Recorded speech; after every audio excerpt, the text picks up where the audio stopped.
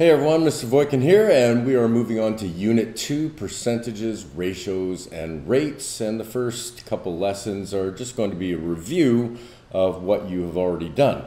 The first thing you should do is get these fractions here memorized, get them in your brain so that you can quickly call them up, and you're going to be a lot faster with your calculations. So let's just go through these really quick. We're going to start at the top left with 1 over 2, which is 1/2, and that is 50%. Below that, 1 over 3, or 1/3, is 33.333. So we're just going to round that to one decimal, which is going to be 33.3%. And 2 over 3 is 66.6666. And again, if we round that to one decimal, we'll actually get 66.7%. Next column, we got 1 over 4, or 1/4, and that is 25%. 3 over 4, or 3/4, is 75%. Now on to the fifths. We got 1 over 5, which is 20%. 2 over 5, 40%. 3 over 5, 60%. 4 over 5, 80%. And now any fraction over 10 is just going to be that number on top with a times 10. So it's going to be 1 times 10, which is 10%. And 3 times 10, which is 30%. And finally, in the last column, we got a fraction over 100. And that's basically what a percent is, a number out of 100.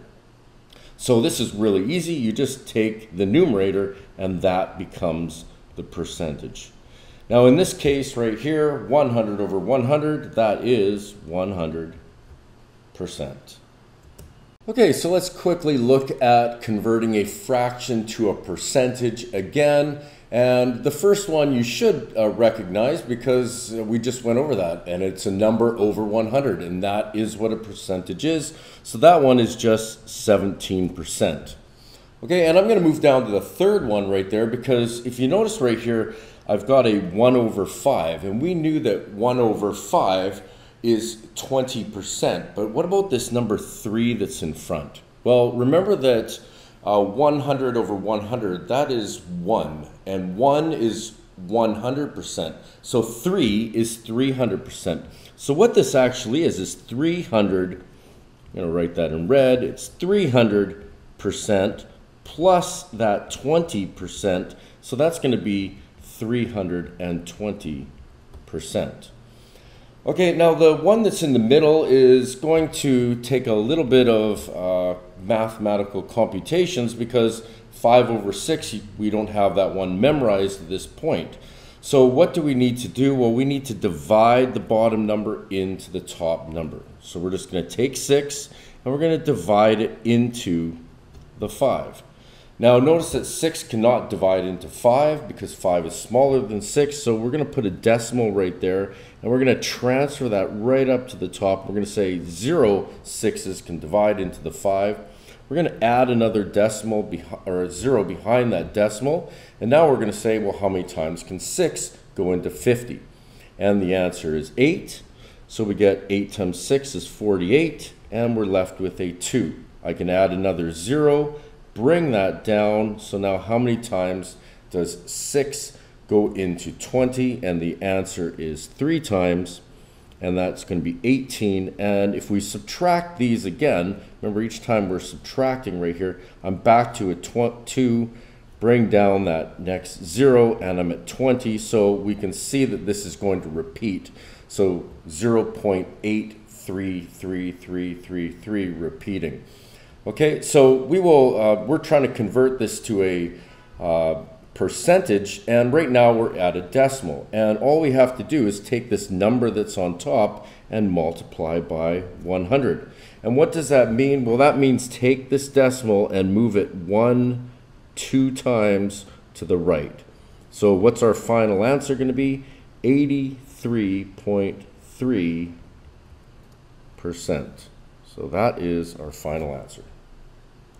Okay, and now let's move on to converting a decimal into a percentage. Well, in the last example that I did there, remember this one right here, 5 over 6, we had to do some division there, and we ended up with a decimal, and then we just multiplied that by 100, which meant moving the decimal 2 spaces to the right. So this conversion right here is actually quite easy. We're just going to take that decimal and 1, 2, 1, 2, 1, 2, 1, 2. We're just going to move it over 2 times in each one of these situations. And that is, like I said, multiplying it by 100. We're multiplying every one of these by 100, but it's just very simple to move that decimal. So my answer right here is going to be 3%. This one is going to be 35%, 427%, and 315%. Okay, and the last concept we're going to work on for this lesson is placing these in order. Now, it's really easy to do if they're in the same format, but you can see we've got a fraction of 1/6, a percentage, 18%, and a decimal, 0.15. So basically what I need to do is just get them all into the same format. And the easiest one to put it in would probably be into decimal form. Okay, so the first one is already in decimal form, that is just 0.15.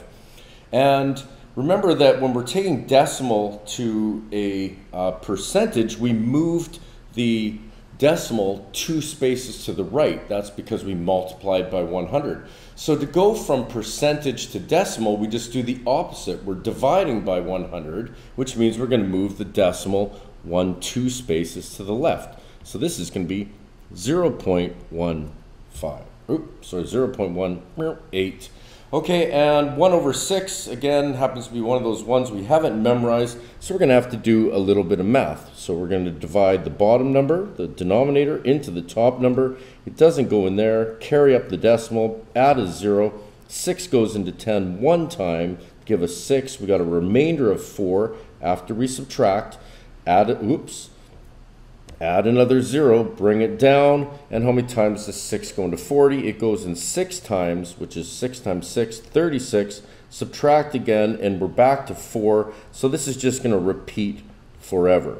So again, if I'm going to look at this as a decimal, it's going to be 0.166, sort of repeating. Okay, let's move this out of the way. Now, when we put it in order, there's going to be 2 different ways that we can put it into order. One is ascending, which is essentially going up. Okay, so you're going up, and descending, which is going down.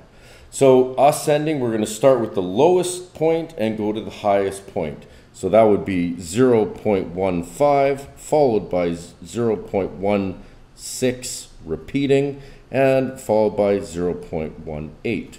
And descending, we would start with the opposite one, so it's just the flipped version of that. We would start with the large one, 0.18, followed by 0.16, repeating, and finally 0.15. And that's the end of the lesson. We'll see you in class.